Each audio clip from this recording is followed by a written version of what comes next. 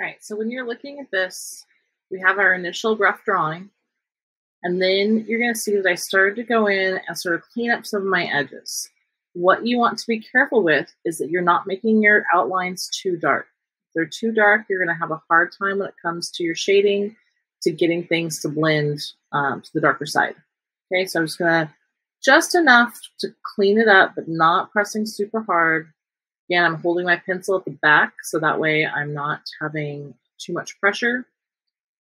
Just cleaning up those edges. This is when you should also still be looking at your object, because your object may have little dents and divots that are going to change the angle of your drawing and change your shading as well. If you want to take a photo of yours and the angle that you're actually working in, then that was probably going to be a good idea. So that way you have a photo to work from instead of having to work from your object every day.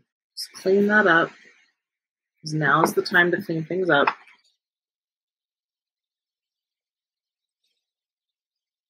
It's down, there's a little like tail thing here that sticks out. So those little details that are going to make your drawing look more realistic. Your edges are likely not perfectly straight. Now, if you aren't working with a photo, you're probably going to have to work with your object a little bit more carefully each time to make sure that the object is in the correct position. I'm just kind of adjusting mine.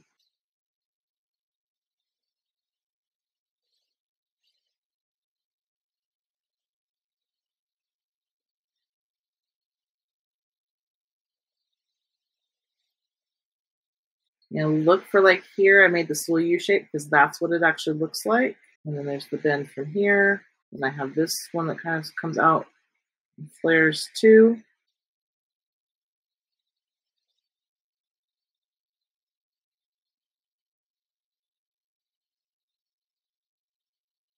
All right, so I have my drawing all cleaned up. Be sure to dust off any eraser shavings as you go. The other thing that you're going to want to do at this point is to put in your ground line, okay, or your horizon line. I'm just going to take my ruler. You can use any straight edge. You can do it higher if you want. You can do it lower. What you don't want is to do it like down here, because then what is your object actually sitting on? I like to do mine middle-ish, maybe a little bit higher or lower than the middle. I'm going to do mine right about there. What you want to look out for, though, is that your line is not going to intersect or run into any points. Like, I wouldn't want to do it right here, because if I did it right along there, it's going to look kind of weird because it runs right into this corner. So that's just a little awkward. There's nothing wrong with it. It's not going to be incorrect, but it's just going to look a little bit weird. It's going to be more effective for you if you do it kind of like I'm going to do mine. Again, I don't want to do it right here because that's going to intersect with that line, even though it's not on the edge, so it's not so bad. So I'm going to do mine right about there. So make sure that my ruler is lined up even. Hold my paper so it doesn't move on me. I'm just going to draw a light line. What that line is going to do is it's going to give you your background and your tabletop, okay, or what your object is sitting on. At this point, once you have this drawing all transferred, it's cleaned up, you think it's good to go, then go ahead and take a photo and upload it and wait for me to okay it. If that has already been done, then you're ready to start doing your shading.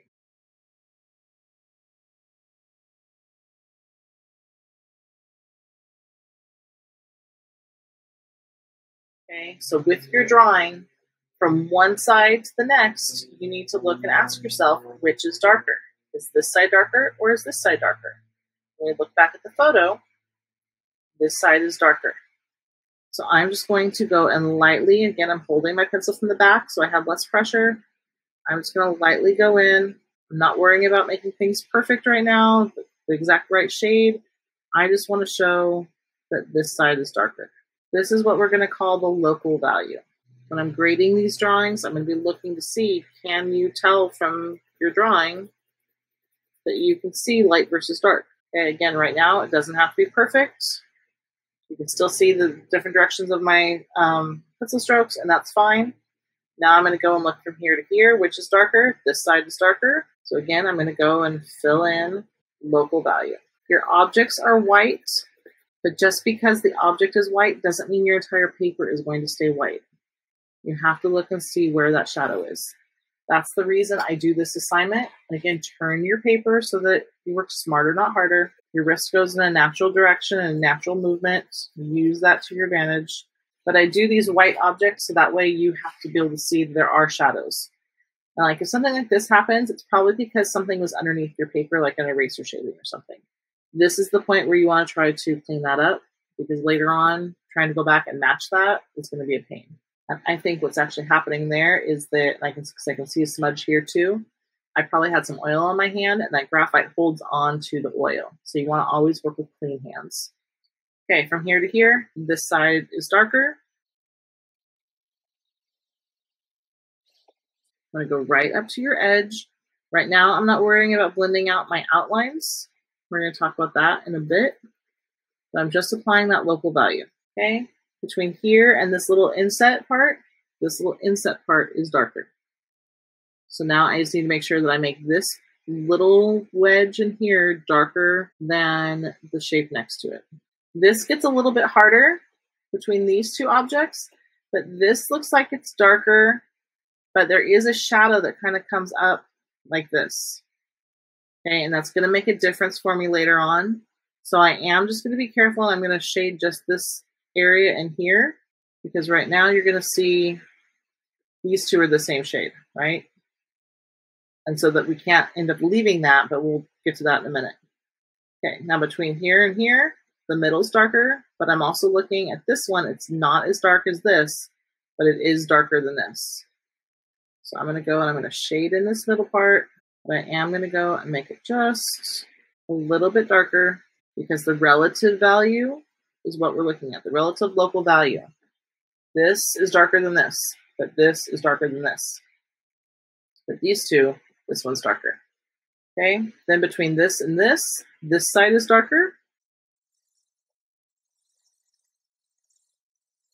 That's all I'm doing, is going shape by shape and asking myself, which is darker?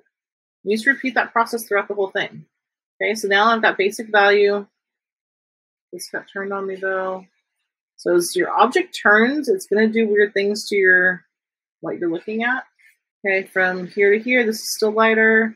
This middle part is darker. It's darker kind of like this one. And this is still pretty light in here.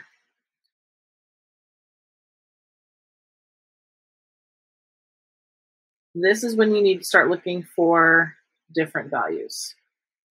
Okay, so now when I'm looking between these two sides, back here is darker. So I'm going to take from this line, and this is when you're going to start to get rid of those outlines and make them edges. Remember, edges are where two things meet. So I'm going to take from there, I'm just going to blend that out. And down from this line.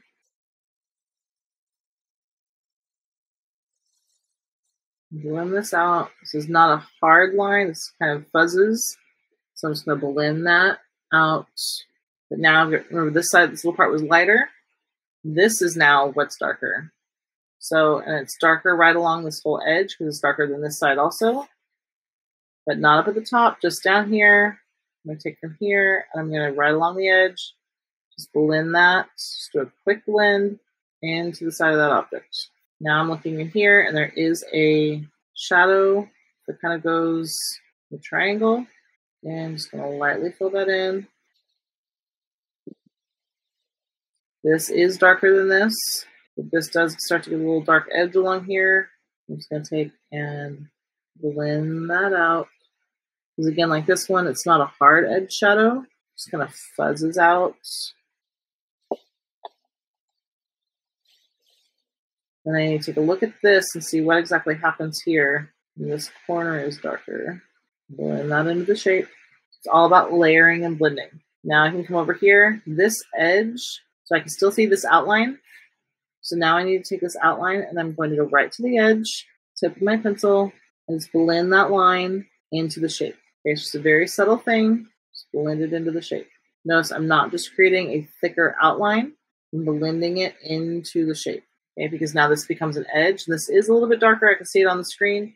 So now I can just go through and give myself just another light layer, just to kind of blend that in, smooth things out so we don't see the pencil marks. When you guys do turn these in, I want to see the value changes. I want to see the full range of values. I don't want to see your pencil marks. I don't want to see any outlines. Okay, so I've almost gotten this one blended out. But what's going to happen is you can end up with these real pale lines right next to your outline. They create like this halo, and then it loses the illusion. I'm going to go over here, do the same thing. I'm going to end up repeating that throughout. But this is just starting with the local value. You will need to shade the background. You will need to shade the tabletop. When I look at my photo, my object, this area under here is the darkest area. It is the blackest black. This is almost as dark as this, but this is the darkest. So when you're sure of where your stuff's going to be, then you can go ahead and go in and go really, really dark. It's going to blend out. So it's going to go from like an 8 value up here to like a 7 value down here, where this is like a 6, 5. If you're not sure what I'm talking about when I'm saying the numbers, go and look back at your step to value scale. So when we go and put that dark in there, and get that true shadow, that cast shadow, then that helps get rid of these edges or these outlines, and it creates those edges. And this is going to be dark to about here, and this is where it starts to kind of fade out into more of this like level 7. Okay, go right up to that edge. And again, if you see, it's got that little tiny area. It's not quite up to the edge. You go right up to that edge. It's going to make the illusion that much more realistic. You want to get that filled in nice and dark. And it's going to take some time in these shadow areas to get the dark filled in as dark as it needs to be. That's something that you can kind of do while you're sitting watching TV. And then from here, that's when we kind of start blending it out to that level 7.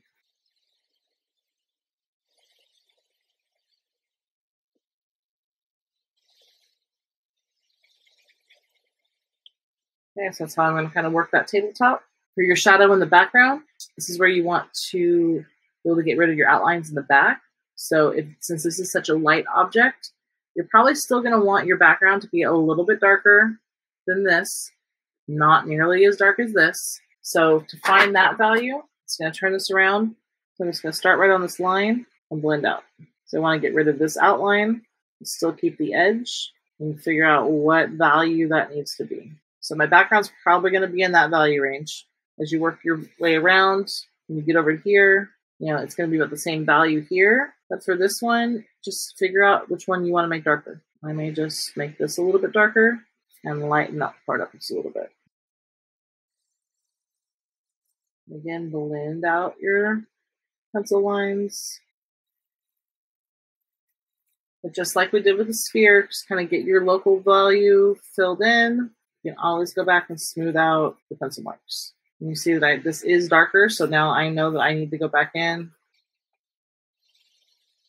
And when I adjust and blend out my background, I can start to adjust that value change as well. That's going to help create this as an edge. This, where I still have that extra pencil mark, I can go back in and erase that little stray mark. Be careful when you're brushing things off, because at this point with this much graphite, you're going to start to have smudging, which you don't want. Take a piece of scratch paper, keep it under your hand, so that way when your hand's moving back and forth, it's not smearing the graphite that you have underneath. As long as you start to get some of your local shading in today, you're going to be okay, and we'll take a look at it next week. Good job, guys.